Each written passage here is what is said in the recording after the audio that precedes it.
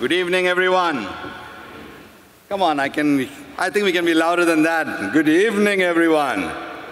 All right. Thank you, brother, for that challenging message this evening. Indeed, this is the day that the Lord has made, and we will rejoice and be glad in it. Now, we're going to become a little informal here, okay? I'm going to call upon three dear brothers, John Jacob, John Matthew, and Binu Samuel, to please come forward, because this is going to be a very different session right now. We are going to have an open discussion from the experts in their individual field of where they come from. And we're going to ask some questions. So as we prepare, why don't you all get up, stretch your hands, and maybe shake your hands with the next person beside you and say, it is a beautiful evening, we're going to have fun this evening. How's that? Can we do that? I would love everybody to get up and just get to know each other. I'm sure you've already known each other. It's been a wonderful evening of fellowship. And as you do that, can I also request you to please come forward, because there are some empty chairs here, because this is an intimate conversation that we're going to have with three experts over here. And we want to make this very informal, not very formal. So how about that? Can we do that? Yes? Come on, I want a participation from the crowd here. Can we do that? All right, come on. So I would like for you all to just move forward a little bit. Whoever can just come forward a little bit. There are some empty chairs here, so we can kind of be a little intimate and close as we ask these questions and listen. These are some very challenging questions that we are going to ask these experts here, because, you know, family matters. Does family matter? Yeah? Yes? Yes. Family does matter, because my son always says, family is not just anything, it is everything. So true, isn't it? And I think that's what we'll do. So now I'm going to, as we, let's make this intimate. Let's get the chairs up front here. Can I, Matai?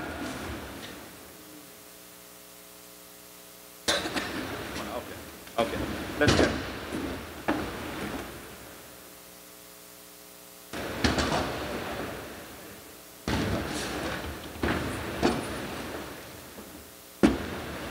Can I have a mic?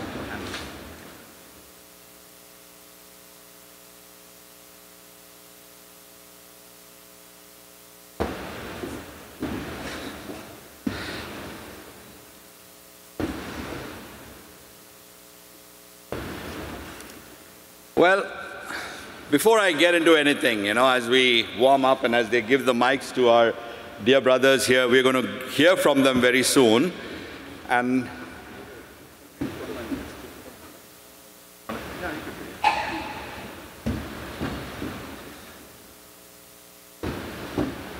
so everybody is having a wonderful day today? Yeah? I didn't hear that punch in that. Yeah. You know, everybody understands Malayalam, right? I can speak Malayalam, I can talk Malayalam, but I cannot read and write Malayalam.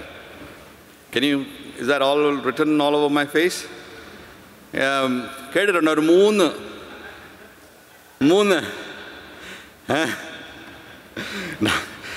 Some of you have heard this. ഒരു 3 ബുക്കുണ്ട്, കേട്ടിട്ടുണ്ടോ?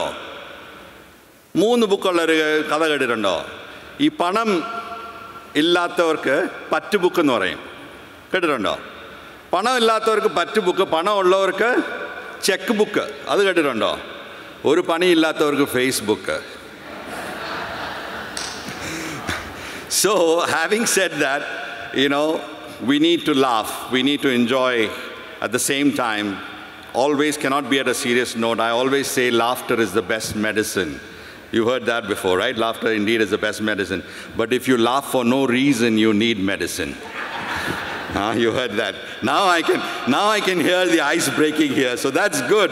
That's the way to start. Well, my friends, dear brothers and sisters, we are here to just talk about a few things. I know we are live on video here, but at the same time, there are certain things that happens in our family life, wherever we are, whether we are out there in the public square, in the market square, wherever we are.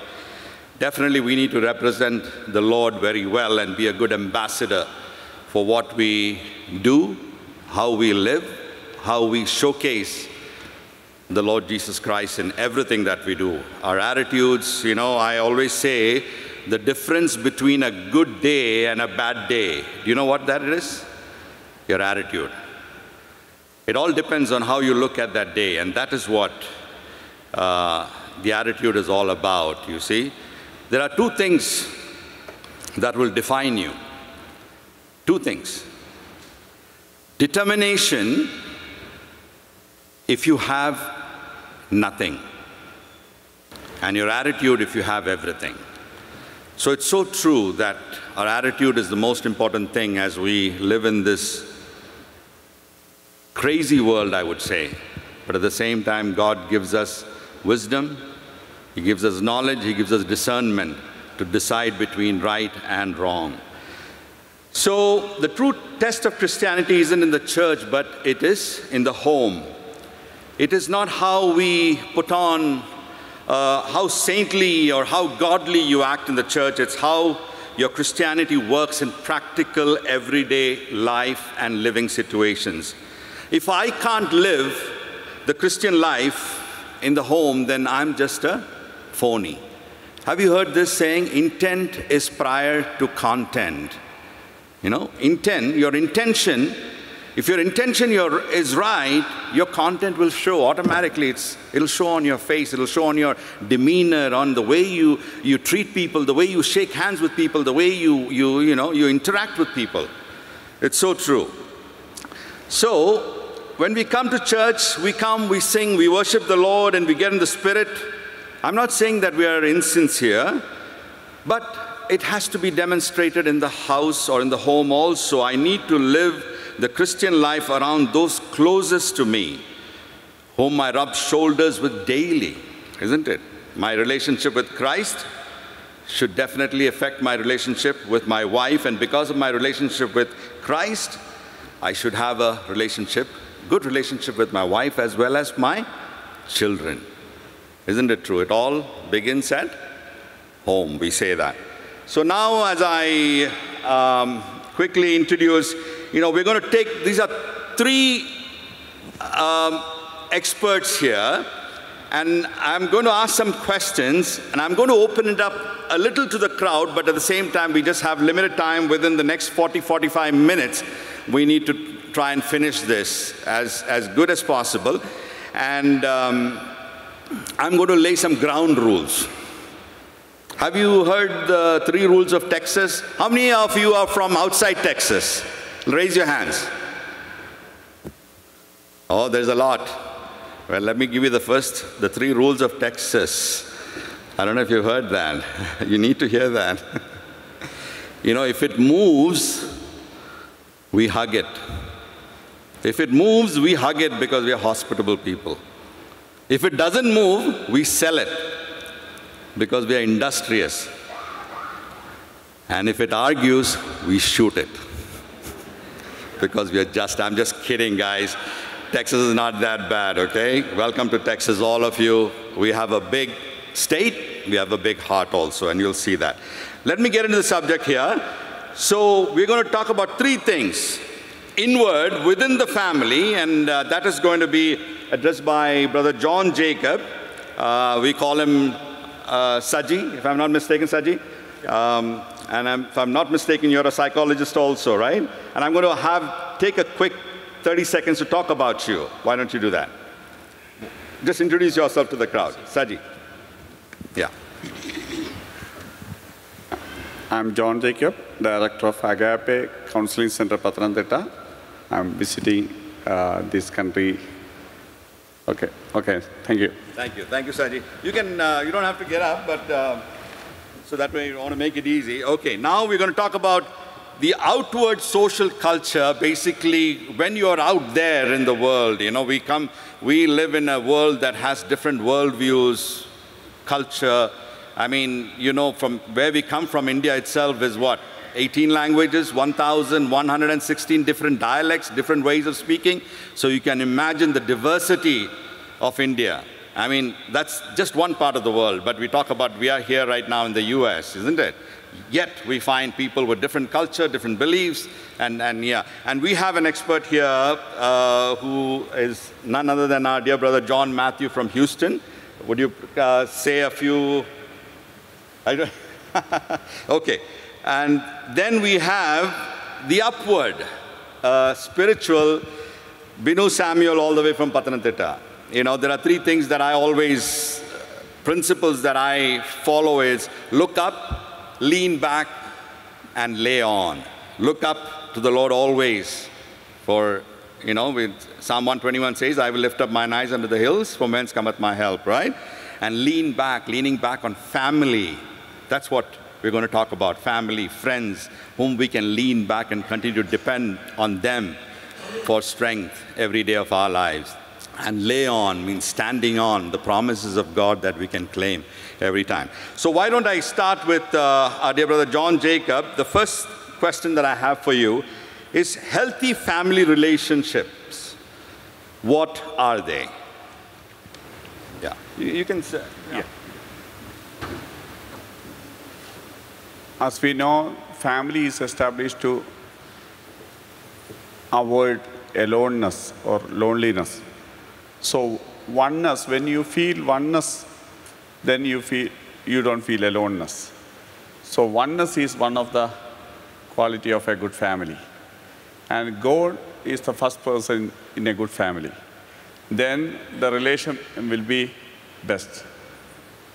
Then transparency is another quality of a good family, where we can live without pretense. A good family is where we can live without pretense. Then belonging is another quality of a family.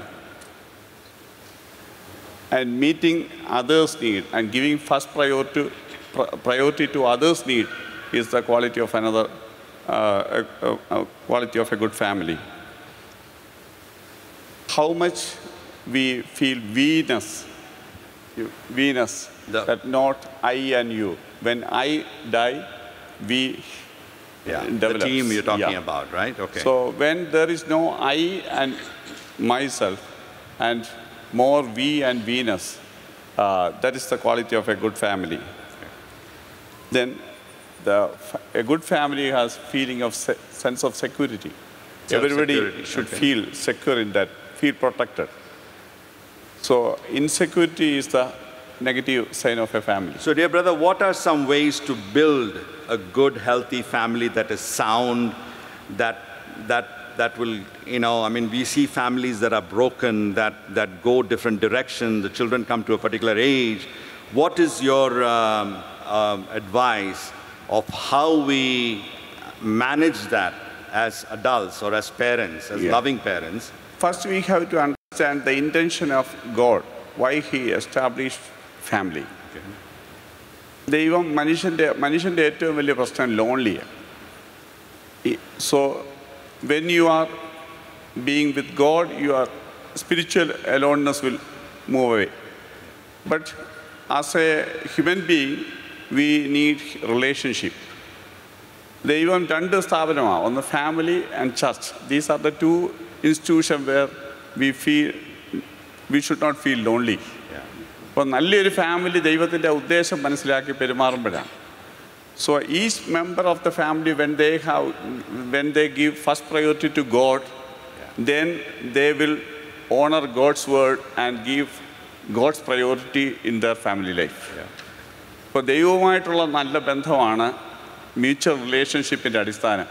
ആ ബന്ധം തകരുമ്പോഴാണ് ദൈവം കൊടുത്ത പ്രാധാന്യം, ഫാമിലിയുടെയും ചർച്ചിൻ്റെയും പ്രാധാന്യം മറക്കുന്ന ആളുകൾ മറ്റു ശ്രദ്ധയിലേക്ക് പോകുന്നത്. So see God's view of family, and see your spouse as God's gift. ഞാൻ നിനക്ക് തക്ക തുണയെ തരും. ആരാ തരുന്നേ? ദൈവമാണ്. ദൈവം തന്നതാണ് എൻ്റെ തക്കതുണ എന്നുള്ള believe that it is God's gift and handle with that respect. Thank you, brother. I'm going to ask the next question to Brother John Matthew. As Christian families, what should be our attitude towards diversity, including, and I may phrase this question, how do we deal with sexuality, homosexuality, people of other races? What is your view on that? Go ahead. Yeah. Victor, thank you for asking this excellent and appropriate question. Once President Ronald Reagan stated that there are simple solutions for complex problems. Although this question is important and baffling and complicated, for a Christian, it is very simple. More than 40 years, I worked for JP Morgan Chase, worked with different types of people, with a different sexual orientation. I never had a problem. I utilized my opportunity to testify, witness the Lord through my deeds and my actions. We can see a guideline in the scripture. After Jesus said, love your enemies, Matthew chapter 5:46, let me read that verse. If you love those who love you, what reward will you get? Are not even the tax collectors doing that? Verse 47, and if you greet only your own people, what are you doing more than others? Don't even pagans do that? So this is our principle, guideline. And today in our America, society has been divided into special groups. I call it identity politics. For example, for black people, they have NAACP. For Hispanics, La Raza, PETA, people for ethical interest of animals. So if you are a Christian, you don't need all these groups to enforce the morality. The state doesn't have to enact laws to enforce the morality. Proverbs chapter 12, verse 10 says, the righteous care for the needs of the animals. You don't need an animal protection agency. Yeah. If you are a good Christian. Yeah. No, brother, what I'm trying to ask also, we know it is sin, right? I mean, we know we have to deal with such people. For example, I'm an employer. There are times when I have to interview a few people, and out of that, sometimes I come across those kind of people. So help me, should I take a look at them, judge them, or throw them under the bus? Or, I mean, how would I accept them? Or definitely, as a Christian, you should never discriminate anyone based on their sexual orientation. Absolutely, we know that. That's the law, But, I can also take the law in different directions if I want to. And it's not a debate, but at the same time, how can I... So as a Christian, you're saying that I have to take a look at his work ethics above all and be able to Can I mention my one experience? Sure. One applicant came for employment at a bank where I worked in 1980s. And all the other employees saw the applicant. And they told me that, John, don't hire him. He's a homosexual. Then I looked up his resume and did the interview. He fit perfectly for the job. I hired him. They were surprised. And he proved to be a wonderful employee. And his personal life, I didn't care about that as long as he performed his job.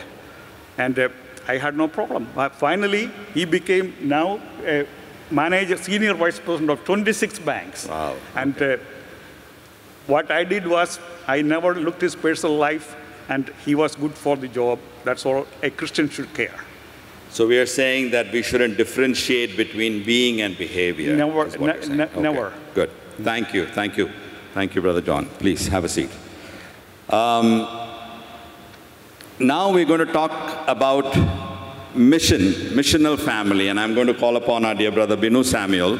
Binu, can you just quickly in 30 seconds tell a little bit about you, what you do, and then you can get into that. My name is Binu Samuel. I am placed in Kerala, the place called Pathanamthitta. I teach in the Bible colleges. I did my master in theology, and also I did the master in family life education. So last 25 years I am working among the children, as well as last 2 years I am focusing on the families. I do counseling, and mostly I encourage the families and equipping the families to how to avoid the problems and how to confront the problems. Okay. So where does it all start?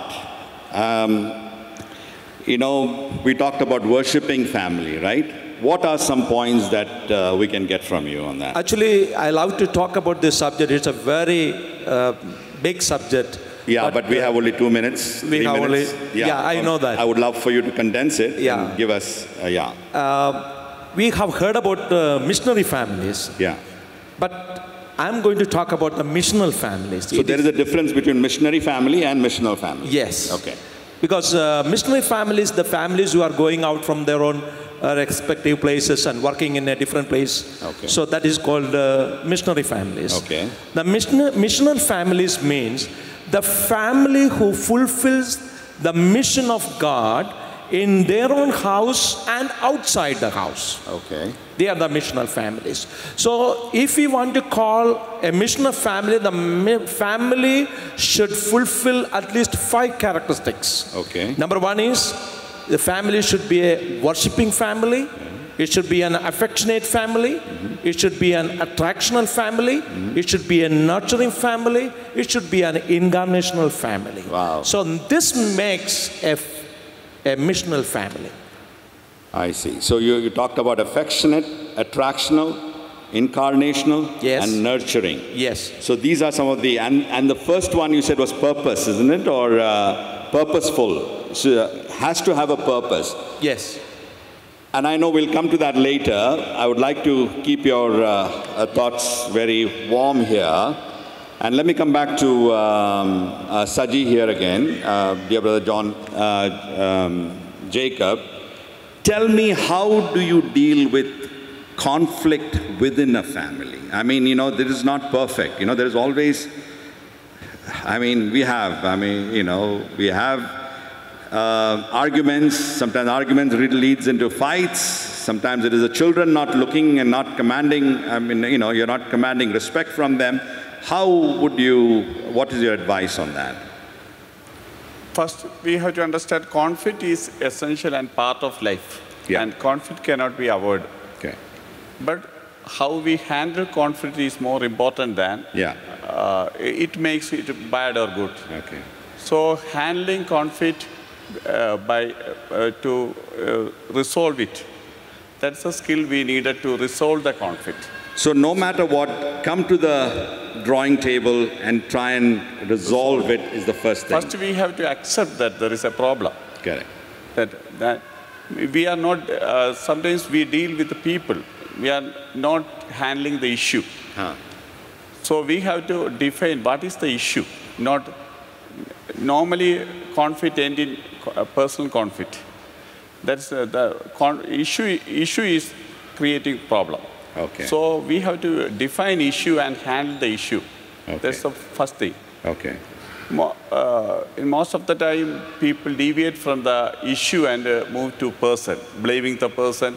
And finger pointing each other, basically. Judging the person, Right. and throwing family into the conflict, greater family into the conflict. Right. And talk about one particular issue, talk about many issues at one time. That never, we cannot resolve many issues at one time. So take one problem at a time and define the issue and handle it positively. Yeah. Then that we can resolve the conflict. Yeah. Very true and very well said. That is, the devil is always out there attacking the family, right? I think it was Adrian Rogers who said, if you cannot feel the devil in your life, you're pretty much walking in the same direction. First, we should have an intention. Yeah. Our discussion is to resolve conflict, not to win. Okay. Most of the time, people want to proclaim that I am right, you are wrong. Correct. And pointing their wrong. So somebody has to give in. Somebody has to be humble enough to give in.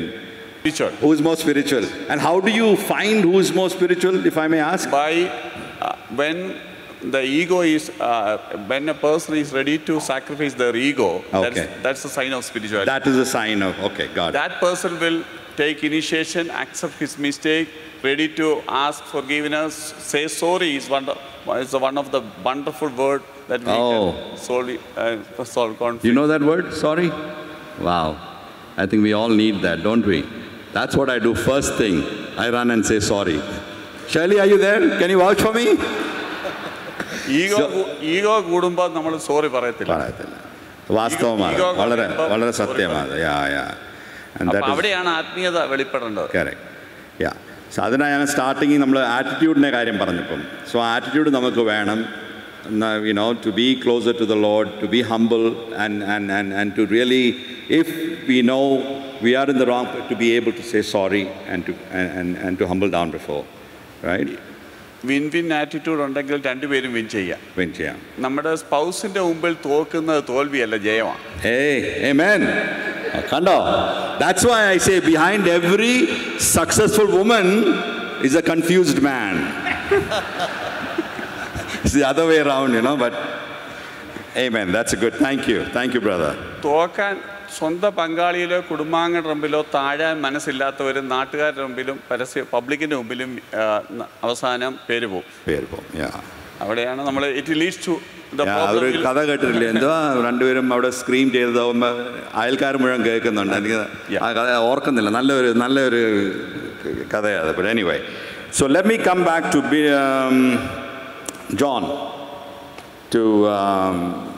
John Jacob. Okay. Here's a question. Is it appropriate for Christian family to get involved in a political situation or political activities? Can you answer that for me? It is very important for Christians to get involved in political activities. Just imagine when America got independent in 1776, all the Christians, they say that, well, our citizenship is in heaven. We belong to heaven, and God is on the throne, and He's sovereign, and we don't have anything to do with the government. If atheists took over American government, what would have been the condition of USA now? What would be our condition? We won't be here. So it is important for Christians to vote. It is our responsibility for every Christian to vote for the leader who promote our Christian values. So it is important, is what you're saying, it is important. Basically. Mm-hmm. So let me ask you this. How would, if I'm going to vote and the candidate out there is not a believer, should I cast my vote for him or her? That's a very wonderful question. The example, the whole world can copy from Indian Christians. In India and Kerala, we don't have Christians as candidates. After all, we are not electing a pastor. And in India, the Christians, to survival, they vote for secular parties like Indian National Congress in Kerala Congress, and many other parties. And the Hindu fanatics candidate may be more morally perfect, but we don't vote for them. We are voting for a person who is a fornicator, maybe an alcoholic. Because based on policy in Kerala and India, Christians vote it, and that should be a universal application in America and everywhere. So you're saying that we can vote for that person? Of course, by policies, because the only person qualified is the Lord Jesus Christ, perfect. And so, there is no party is perfect. Okay, thank you, brother. Back to Binu. Binu, you talked about the 4 attributes, the 4 specialities of a five, missional family. Yeah? Five. Call it, yeah.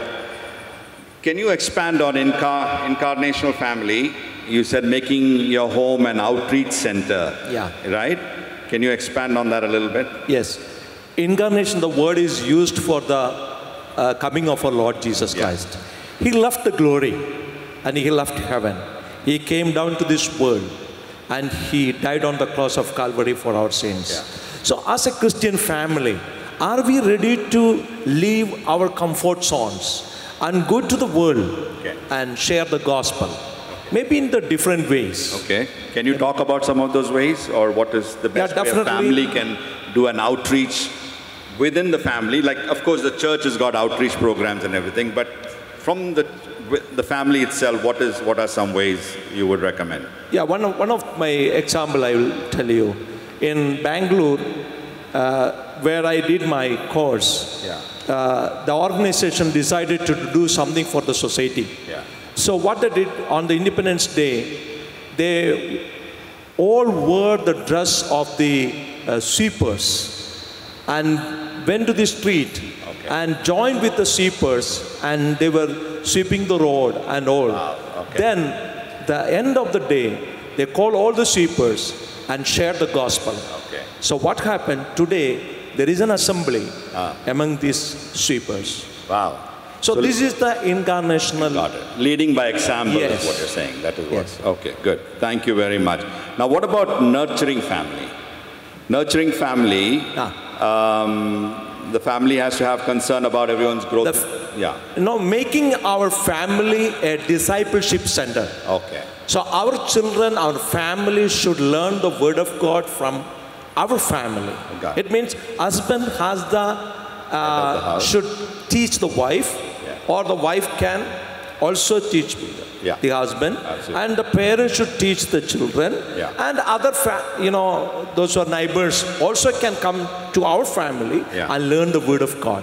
So nurturing should be happen in our family.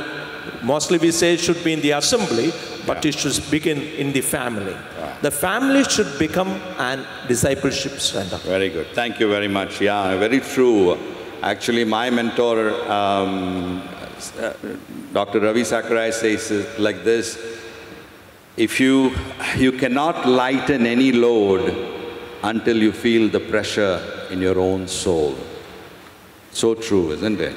You cannot lighten any load until you feel the pressure in your own soul. Let me come back to Saji. I think we talked about healthy family. We talked about providing support for each other. Did we talk about how to work together as a family? What is your, some parents are very strict in their homes, and sometimes it goes the other way. Children disrespect, there's a time when it comes. So how would you balance, or what is your advice to balance that kind of relationship? What would your advice to be to the parents, as well as what can they expect out of the children when the children is very naughty or is rebellious? What would your... Well, we can tell there are basically 3 or 4 types of parenting. One is authoritarian parenting. That where one person is taking decision and the other needs and feeling he decides which is right or wrong. That is a one-man show. Then the other extreme is permissive parenting, where we are just giving provisions and providing for the needs, and not discipline, not correction, nothing like that. But an authoritative parenting is where we are the head of the children. Correct. As parents. So we should keep the authority over the children. It's a God-given authority. That headship. But we have to be a head like Christ-like head. Same like, Then we can use another word. It's a graceful parenting. Because we are children of grace, and our children should grow in grace. So our family should be exercise and enjoy the graceful parenting. Very true. And I think that can only happen with God on your side, correct? Yeah. Talking about grace, one quote that comes to my mind is, when you run alone, it's called a race. But when God runs with you, it's called grace. And I think we need God in every aspect of, whether it's parenting, whether it's instruction. So how do we overcome sometimes a very rebellious child or a teenager, or, you know, I mean, how can you overcome a certain situation? I think that parenting, we have to do graceful parenting from the very childhood onwards. Okay. What I observe generally here is, we are become more permissive parenting, where the individualistic culture, there is lot of I. Yeah. And we leave children very early. Leave means biblical term, leave. Got it. We are too early. Okay. And in our place... You mean get them out of the house? Is that what you're talking about? Yeah, in mentally, physically, spiritually, everything in aspect. We are not having control or authority over them. Yeah, okay. That doesn't mean that we have to take decision. All decisions and punitive parenting. I'm not talking about that. Yeah. I'm talking that we should give the spiritual authority over the children, and we have the right to discipline them. Yeah. Discipline includes training, education, correction, and discipline is there. Yeah. So we have to discipline the children, because by birth they are not disciplined. We believe in a sinful sinful nature in human being. Yeah. So as a child, he is not a disciplined person. Yeah. So it is God-given authority over the parents that they have to do the parenting by proper discipline. Yeah. That's where we have to give education, training, correction, as well as discipline. And everything should be done in love, basically. In love. Right? So love and grace. Absolutely. We have to exercise that grace and love in our family, so that they should experience. God is the good model of graceful parenting. Yeah. Good. Thank you. Brother John Matthew, I think we're running out of time. We have a few more minutes. What should Christian families do at a time like this, as in the days of Noah? And that is our theme here, as in the days of Noah. What is your...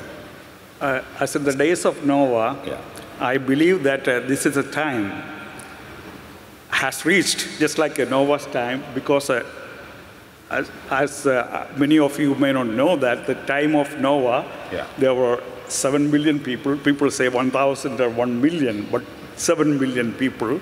And the population of the earth is 7 billion now. And the United States and Europe has already, they have legalized a same-sex marriage.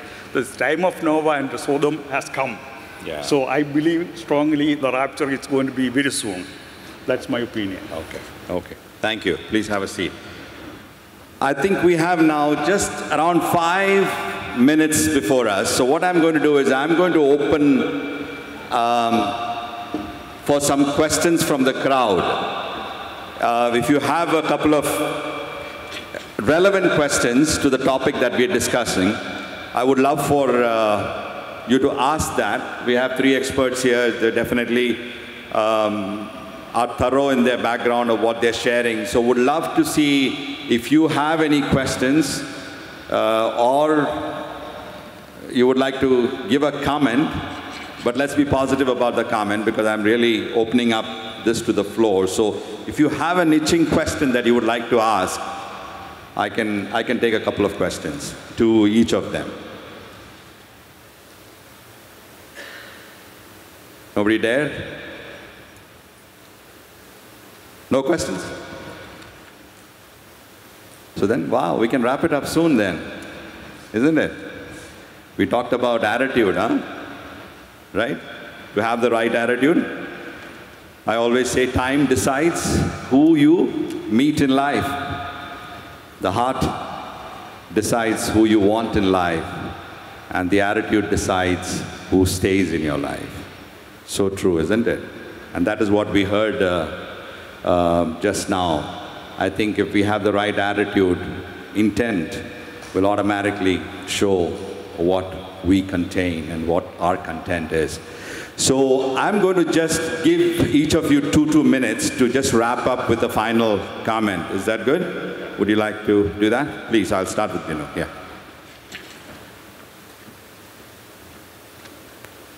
Since it is a family conference, now just we were talked about the family. Let me ask you a question. How many of you have family mission statement? How many of you have family mission statement? Can you raise your hands? Praise the Lord. I could see one hand. Okay. If not, this is my humble request. Before you leave from this family conference, you should have a family mission statement. Not only that, you have to write down and hang in your private room or in your bedroom, and every day make a checkup. Are you fulfilling this mission statement in your life? Because God wants every family should be a missional family. It means our family should be a worshiping center. Our family should be a fellowship center. Our family should be a relationship center. Our family should be a mission center. Our family should be a outreach center. So if we can fulfill this through our family, definitely we can bless the world through our family. May God bless you. Thank you. Thank you, Binu. Saji, can you give us a couple of minutes? Family is the institution God has established the very beginning of mankind, and God has a great purpose behind that institution. Understand that institution, the intention of God and purpose of God behind family, and keep it. Now, Satan is attacking family. We are living in a world, in a country where 2/3 of the families are breaking. And there is very severe attack against family. And Satan knows that if we are able to destroy family, then he can destroy God's plan. That's Satan's intention. But ask children of God, we have to stand firm for the purpose of God, and we have to keep our family healthy and take every effort and and give importance for family life. And if we are able to give priority to family as God gives, we can maintain a good family life in this world. And I think that will be an example and a witnessing in this world, keeping a good family as God intended. Thank you. Yeah. Every society in the world has a special culture, common things binding them. So, but God told me, gave me an insight one time. When I die, I won't be an Indian. I won't be black or white or brown. So, as Christians, we should have a biblical worldview. Our views when we vote and when we act in the society should not be based on our background or ethnical or natural or geographical. Biblical worldview. That's the only thing I have to inform everyone this evening. And that's the thing I understand when I die. Whatever the Lord is going to ask me at judgment seat of Christ, can I answer properly? Thank you all.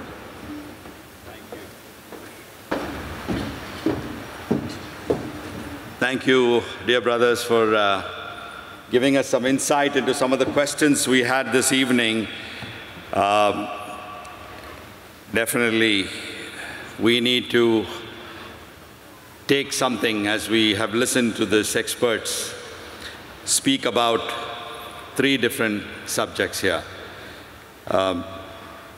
Within the family, the social culture, and of course the spiritual side of it. And I think all 3 of you, why don't we give them a very big round of applause this evening for sharing some insights into this. Thank you so much. Yeah.